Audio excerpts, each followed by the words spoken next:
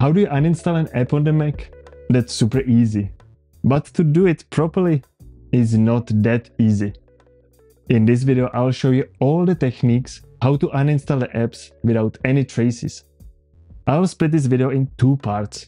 In the first part, we'll get rid of the applications downloaded from the App Store, and in the other part, we'll be deleting and installing the applications downloaded from the web, from the third-party developers. This way, we are kind of continuing on the previous video, where I showed you how to actually download and install these apps. We will start by going to Launchpad. You can access it with a single swiping gesture on your trackpad. So simply pinch with 3 fingers and the thumb, and you will get to this icon viewer.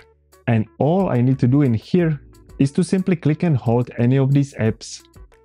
After a second, you will get into this editing mode, where all the apps are kind of wiggling. You can also just hold the Option key on your keyboard and you will get into the same deleting mode. Now you can notice that some of the apps will have these circles with an X in them. That's actually how you uninstall an app. You simply click the circle with an X in Uninstall the app and you are completely done. But it is very obvious that most of these apps installed here do not have that cross. There are 2 reasons for this. One is because the app is part of the operating system. So these here are all integral to the operating system and you can't uninstall them at all. You can kind of hide them if you put them into folders. To create a folder here is also easy. Just drag any app over the other one and it will create a folder. I can put these productivity apps like Pages, Keynote and Numbers all into one folder, and it actually names it Productivity by default. But now what about the other reason? Why these apps don't have the X button for deleting? Well, that's because you have installed the software from somewhere else, beside the Mac App Store. Here, for example, Chrome or VLC. These were installed from other websites where I actually downloaded the app. To get rid of these, we will have to try a few different techniques. So the place where I need to go is the Applications folder. You can access it in many different ways. You can use the Go menu for it. You can search for it in Spotlight. But I think the easiest is to just open a new Finder window and click on Applications on the left sidebar. Here I get the list of all the applications I have on my Mac, and all I need to do now is to find the one I want to delete.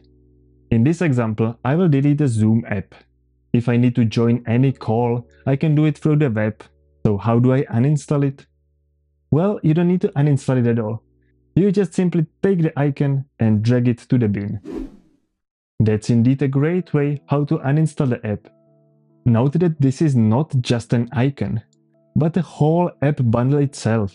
Most of the modern apps will include all of the materials, all of the content, just into this one single icon.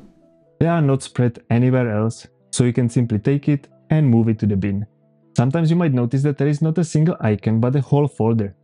In this case, don't drag the whole folder into the bin but open it, because in most of the cases you will find Uninstaller inside.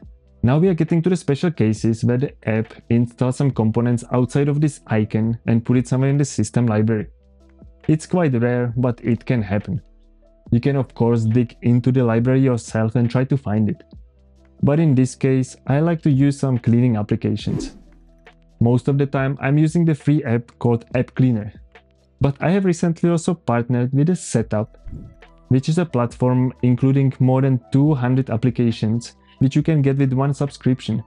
And in there you will find some other uninstallers and also the well-known CLEANMYMAC. So if you're considering getting this app, I will recommend you to check the link in the description. This is not a paid promotion, but if you want to check it out and support my small channel, I'll get a small commission if you get a subscription using the link below. But anyway, as I said, you don't really need to install any other application when you are actually trying to uninstall something. In most of the cases, you can just grab the icon and move it to the bin, and you are done. Well, this video is done as well. I hope you learned something new here, and if you did, you can support it with a like or join the channel by subscribing. In that case, I will see you in the next video. Thanks for watching.